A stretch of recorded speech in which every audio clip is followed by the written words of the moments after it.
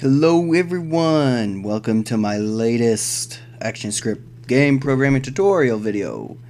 In this one I know I said I was going to be covering combat, and I even had this pretty little stage set up to get ready for that. But first I think we should probably go over something else before we get into that.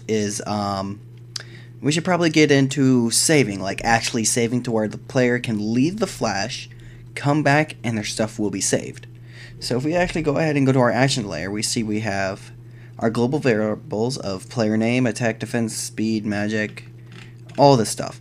Now what we want to do is we want to basically put all these variables into, into basically a variable, one single variable, to which we can run a for loop through.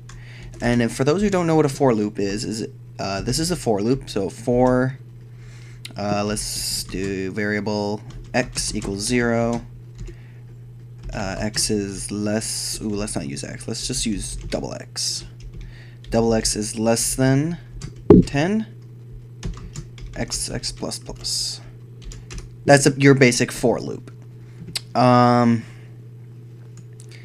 So the for loop will help us save anything that we add to our new variable a lot easier. Can you please go away?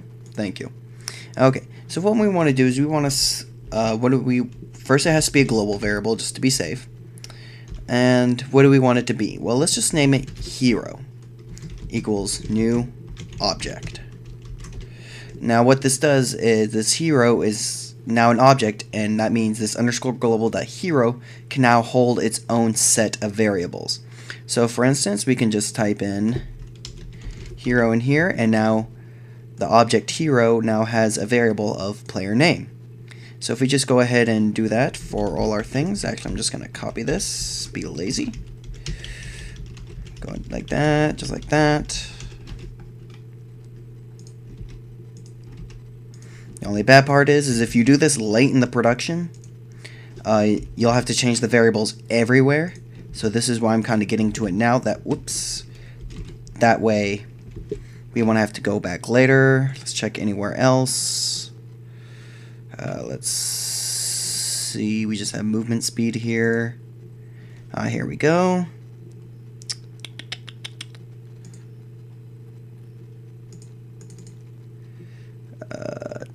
Here we go, we need to replace this. Anything that would normally be broken by the fact that we added it to an object. But don't worry, all this extra work will be well worth it. Alright, so we have no more global variables that is tied right now to our main variable. So what we want to do now is, let's just make a little small button. Go ahead and copy that. We'll make it on this world area. Place in the bottom right, just place some text on it. It'll say save. Let's go ahead and increase that a little bit. There we go. Now we have our save button. So let's go ahead and... oh, that just reminded me. Seeing the code on the button. Now we need to add our hero dot,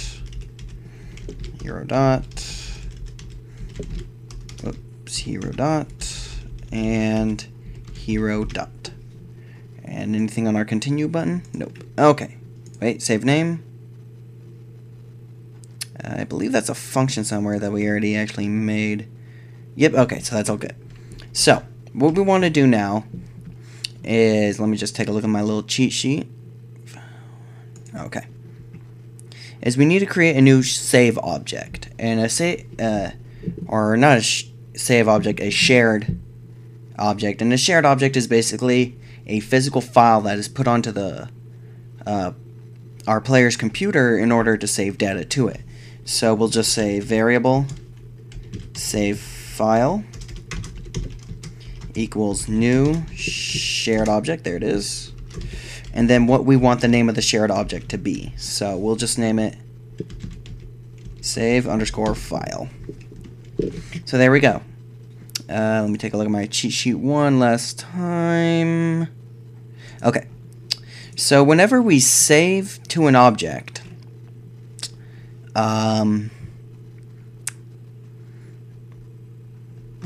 I just lost my train of thought, sorry.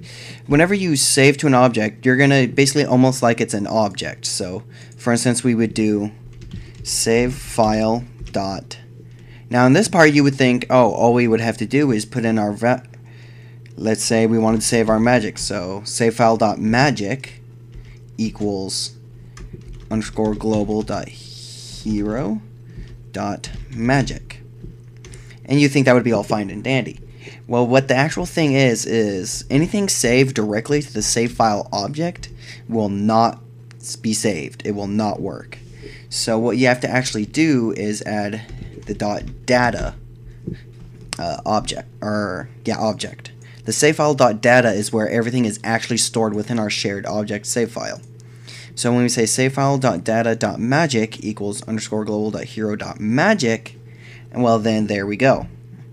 So what we want to do now is, as you see, code is kind of getting scrunched around here, and this might become a little difficult to differentiate later.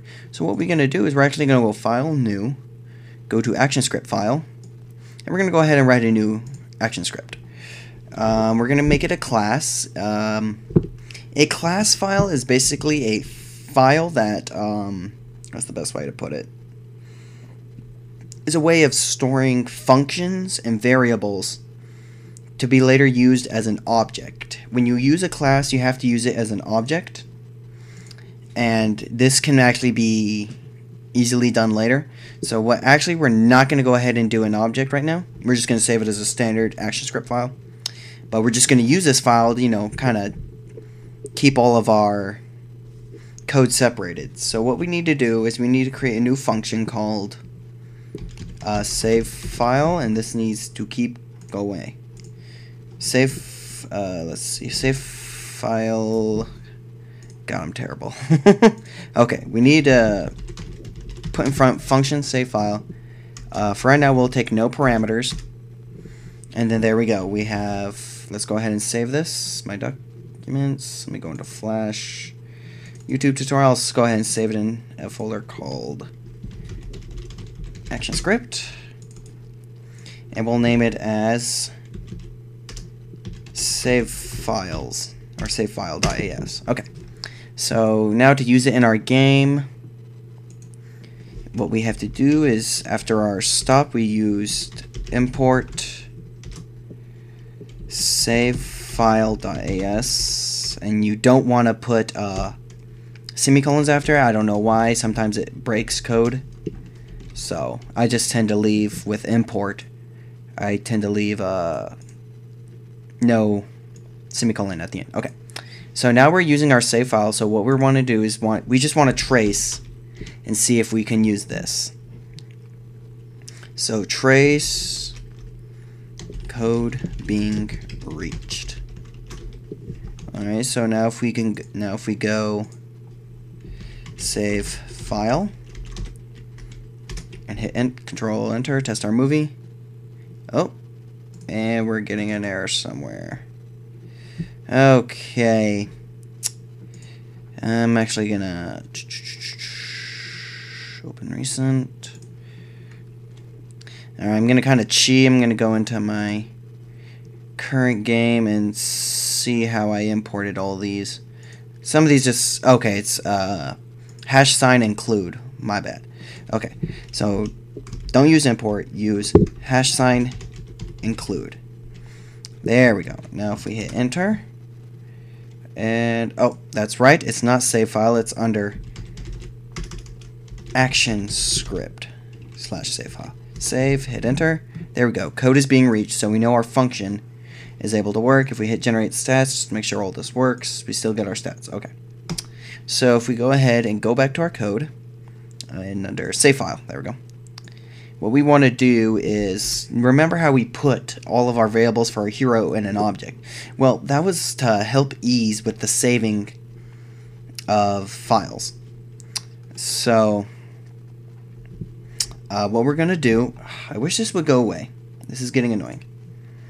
What we want to do is, it keeps throwing me off my train of thought, is I have to keep looking at this because it keeps, okay.